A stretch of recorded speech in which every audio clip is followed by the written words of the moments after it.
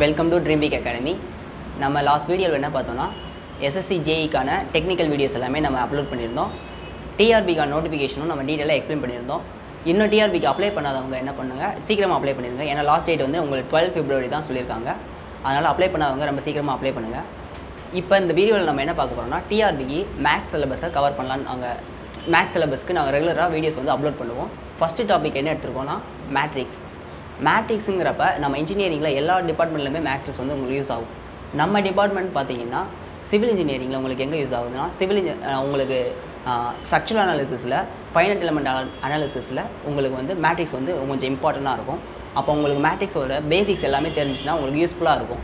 First மேட்ரிக்ஸுங்கிறத எப்படி form பண்ணுவீங்கன்னா, number of rose and columns, set of எலமெண்ட்ஸை வந்து rose and காலம்ஸாக நீங்கள் form பண்ணிங்கன்னா அதுதான் மேட்ரிக்ஸ்னு சொல்லுவாங்க.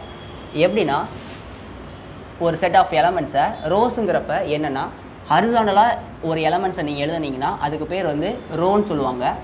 அதே மாதிரி வெர்டிகலாக எழுதுனீங்கன்னா அதை வந்து காலம்னு சொல்லுவாங்க. இப்போ ஸ்கொயர் மேட்ரிக்ஸ் என்னென்னா பார்ப்போம். Square மேட்ரிக்ஸுங்கிறதுனா number of columns and number of rose ரெண்டுமே ஈக்குவலாக இருந்துச்சுன்னா அதை தான் ஸ்கொயர் மேட்ரிக்ஸ்னு சொல்லுவாங்க. அப்போ ரெக்டாங்குலர் மேட்ரிக்ஸுங்கிறது உங்களுக்கே தெரியும், ரெண்டுமே அன்ஈக்குவலாக இருக்கும். Number of rose and columns வந்து அன்ஈக்குவலாக இருக்கும். இப்போ ஸ்கொயர் மேட்ரிக்ஸ் நம்ம எக்ஸாம்பிளுக்கு ஒரு மேட்ரிக்ஸ் எழுதியிருக்கேன். இந்த மேட்ரிக்ஸ்க்கு உங்களுக்கு ரோஸ் எத்தனை காலம் எத்தனைன்னு பார்த்தீங்கன்னா 3x3ன்னு சொல்லுவாங்க. ரோஸ் வந்து உங்களுக்கு 3 ரோஸ் இருக்குது, காலம்ஸ் அதே மாதிரி 3 காலம்ஸ் இருக்குது. இப்போ இதே ஒரு ரெக்டாங்குலர் மேட்ரிக்ஸாக இருந்துச்சுன்னா எப்படி இருக்குன்னா, சம்டைம்ஸ் 3x4 இருக்கலாம், இல்லை 2x3 இருக்கலாம். இந்த மாதிரி உங்களுக்கு எக்ஸாம்பிள்ஸ் இருக்கும். நெக்ஸ்ட் என்னென்னா ட்ரேஸுங்கிறது என்னென்னா, உங்களுக்கு இப்போ ஒரு மேட்ரிக்ஸ்ன்னு எடுத்துட்டிங்கன்னா அதை கிராஸில் இருக்கிறதா டயகனல் சொல்லுவாங்க, மெயின் டயகனல் சொல்லுவாங்க. இப்போ ட்ரேஸ்னால் என்னென்னா, உங்களுக்கு சம் ஆஃப் டயகனல் எலமெண்ட்ஸை கால்குலேட் பண்ணுறது தான் வந்து ட்ரேஸ்ன்னு சொல்லுவாங்க. இப்போ நம்ம எக்ஸாம்பிளோடைய ஒரு மேட்ரிக்ஸில் டயகனல் எலமெண்ட்ஸ் என்னென்னா 1, 5, 7. அப்போ அதோடைய சம் எவ்வளோன்னா 13. அப்போ இந்த மேட்ரிக்ஸ் உங்களுக்கு ட்ரேஸுங்கிறது என்னென்னா 13ங்கிறது தான் ட்ரேஸ்ன்னு சொல்லுவாங்க. நெக்ஸ்ட் என்னென்னா அப்பர் ட்ரையாங்குலர் மேட்ரிக்ஸ். ஃபஸ்ட்டு உங்களுக்கு அப்பர் ட்ரையாங்குலர் மேட்ரிக்ஸ்னால் என்னென்னா, நம்ம பார்த்த அந்த மெயின் டயகனல் எலமெண்ட்ஸுக்கு மேலே இருக்கிற எல்லாமே வந்து உங்களுக்கு நம்பர்ஸ் மட்டும் இருக்கும். கீழே இருக்கிற அந்த டயகனல் மேட்ரிக்ஸ்க்கு பிலோ தி டயகனல் மேட்ரிக்ஸ் எல்லாமே வந்து 0ன்னு ஃபார்ம் ஆச்சுன்னா அதுதான் வந்து அப்பர் ட்ரையாங்குலர் மேட்ரிக்ஸ்னு சொல்லுவாங்க.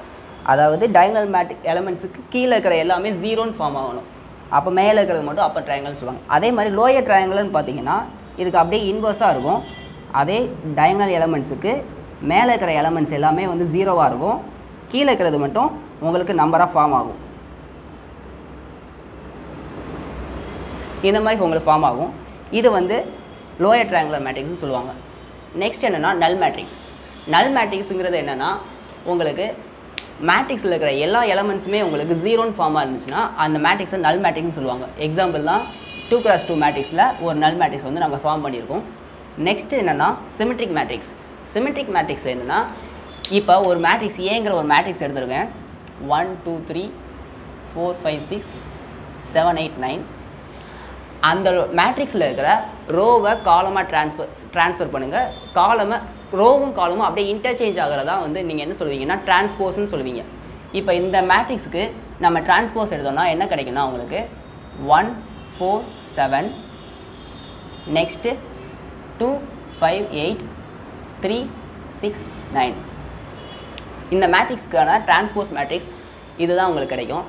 அப்படியே காலமும் ரோவும் இன்டர்சேஞ்ச் மட்டும் ஆகும். அதுதான் சிமெட்ரிக் மேட்ரிக்ஸ்னு சொல்லுவாங்க. அதுதான் இன்னொரு ஃபார்மில் என்ன சொல்லுவாங்கன்னா, இதில் வந்து நான் ஐஜேங்கிறது என்னென்னா, உங்களுக்கு ரோ ஃபுல்லாமே ஐன்னு சொல்லுவாங்க, காலம் எல்லாமே ஜே எலமெண்ட்னு சொல்லுவாங்க. அதை தான் நம்ம எழுதியிருக்கோம், ஏஐஜே ஈக்குவல் டு ஏஜேஐ. காலமும் ரோவும் இன்டர்சேஞ்ச் ஆகுது. நெக்ஸ்ட் என்னென்னா ஸ்கியூ மேட்ரிக்ஸ். ஸ்கியூ மேட்ரிக்ஸுங்கிறது என்னென்னா அதே மாதிரி தான், என்னென்னா ஏ is equal to minus of ஏ டிரான்ஸ்போஸ்ன்னு சொல்லுவாங்க. உங்களுக்கு வர்ற டிரான்ஸ்போஸ் வந்து மைனஸில் எல்லாமே கிடச்சிச்சின்னா அதை வந்து ஸ்கியூ மேட்ரிக்ஸ்னு சொல்லுவாங்க. Next identical matrix. ஐடென்டிக்கல் மேட்ரிக்ஸுங்கிறது என்னென்னா, உங்களுக்கு டயகனல் எலமெண்ட்ஸை தவிர்த்து மற்ற எல்லா எலமெண்ட்ஸும் 0ன்னு ஃபார்ம் ஆகும். நெக்ஸ்ட் அந்த மெயின் டயகனலுமே உங்களுக்கு எப்படி இருக்கும்னா ஈக்குவல் டு 1ஆக இருக்கும். அந்த மாதிரி இருந்துச்சுன்னா அதை தான் ஐடென்டிக்கல் மேட்ரிக்ஸ் சொல்லுவாங்க. அப்படி இல்லைன்னா யூனிட் மேட்ரிக்ஸ்னு சொல்லுவாங்க அதை. நெக்ஸ்ட் என்னென்னா ஆர்த்தோகனல் மேட்ரிக்ஸ். ஆர்த்தோகனல் மேட்ரிக்ஸுங்கிறது ஒன்றும் இல்லை, எக்ஸாம்பிளுக்கு ஒரு ஏங்கிற ஒரு மேட்ரிக்ஸ் எடுத்துருக்கோம். அந்த ஏ மேட்ரிக்ஸும் அந்த சேம் மேட்ரிக்ஸோட டிரான்ஸ்பர்ஸையும் நீங்கள் மல்டிப்ளை பண்ணும்போது உங்களுக்கு கிடைக்கிறது என்னென்னா ஐடென்டிக்கல் மேட்ரிக்ஸாக கிடச்சிச்சுன்னா அதுதான் ஆர்த்தோகனல் மேட்ரிக்ஸ்னு சொல்லுவாங்க. ப்ராப்பர்ட்டி அதை வச்சு நிறையா இருக்கும். இது ஏ transfers is equal to identical matrix சொல்கிற மாதிரி நீங்கள் A inverse is equal to ஐடென்டிக்கல்னு சொல்லலாம். இதுவும் ஒன் ஆஃப் த ப்ராப்பர்ட்டி தான் உங்களுக்கு மேட்ரிக்ஸில். நெக்ஸ்ட்டு நம்ம என்ன பார்க்குறோன்னா ஏ இன்வர்ஸோட formula. A inverse is equal to adjoint of A by modulus of ஏ. இதில் அட்ஜாயின்ட் ஆஃப் ஏவோ மாடுலஸ் ஆஃப் ஏவோ எப்படி எடுக்குங்கிறத நம்ம நெக்ஸ்ட் வீடியோவில் பார்த்துக்கலாம். நெக்ஸ்ட் இதில் இருக்கிற ப்ராப்பர்ட்டிஸ் எல்லாம் பார்க்கலாம். 1-2 ப்ராப்பர்ட்டிஸ் இருக்குது. ப்ராப்பர்ட்டிஸில் AB the whole transfers is equal to be transfers into A transfers. அதே மாதிரி நீங்கள் ஏபி த ஹோல் இன்வர்ஸ் எடுத்தீங்கன்னா அது அப்படியே ரிவர்ஸில் தான் எல்லாமே எழுதுகிற மாதிரி இருக்கும். ஏபி த ஹோல் டிரான்ஸ்பர்ஸ்க்கும் நீங்கள் அப்படி தான் எழுதிருப்பீங்க. ரிவர்ஸில் ஏபி டிரான்ஸ்பர்ஸ் இன்ட்டு ஏ டிரான்ஸ்பர்ஸ் எழுதிருப்பீங்க. அதே மாதிரி இன்வர்ஸுக்கும் பி இன்வர்ஸ் இன்ட்டு ஏ இன்வர்ஸ்னு எழுதிருப்பீங்க.